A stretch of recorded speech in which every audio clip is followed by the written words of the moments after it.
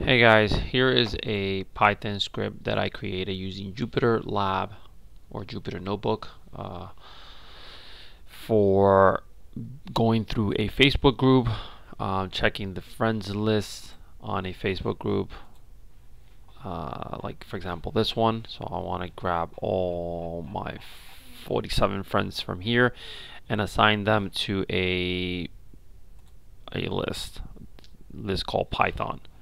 So I think I have a few of them already assigned to the. I have 3 names already. So the script is going to log into Facebook, and we'll do that now. So I like Jupyter Notebook because I am able to run code in chunks, in pieces.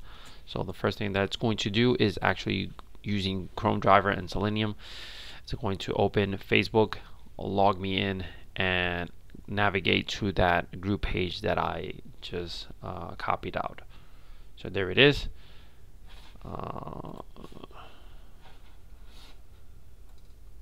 just want to set that on this side and have my script on this side.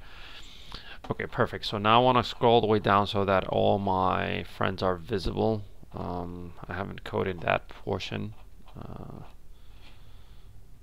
If I do, I'll update the script, but for now I don't have that many, so I should be able to view them here. And my next coding will cycle through all the names here, and I only have for the first 3. Just let's test that out, make sure that it works. It's going to pull the name and the profile URL. So those are the first 3 names. Yep, maybe I want to do 10. There we go. So we have 10 names that we will go through and add them to our list. So total 46, but we're only going to go through our links, which are links, it's only 10 of them. Alright, so then the final piece of the coding, this is where I've been testing things out, which I like. Jupyter, again, I like Jupyter because I could mess around with coding and figure things out. But this is the one that I have working, and it's going to go through all the links that I have here, the 10 links, and it's going to navigate to each one of them and assign them to the, pretty much just go and assign them to, I should be able to do it for here, but anyways, I won't make it more complicated now, because I originally had it going through a particular post. So I'll just keep it as is.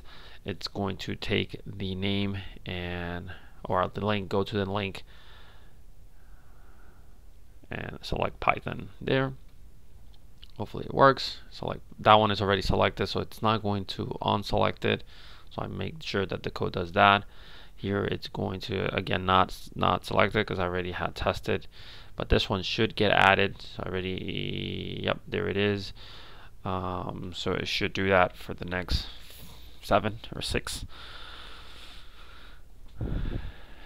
And then there's a lot of other things that you could do with this type of coding. You could send messages. I have one that I'll probably show you guys how then I can send messages to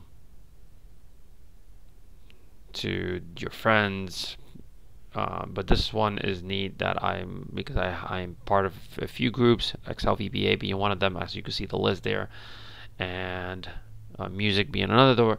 So I want to be able to have my friends organized. I just don't want to do them one by one. So I think that is done. So all my friends are added. So now I could go to the list here, and if I refresh this page, I should have 10 of them, yeah, or at least 9.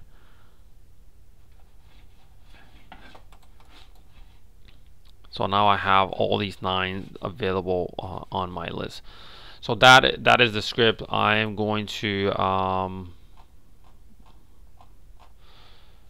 share it out or clean it up a little bit and share it out to you guys on the link. I'll post a description in my YouTube link.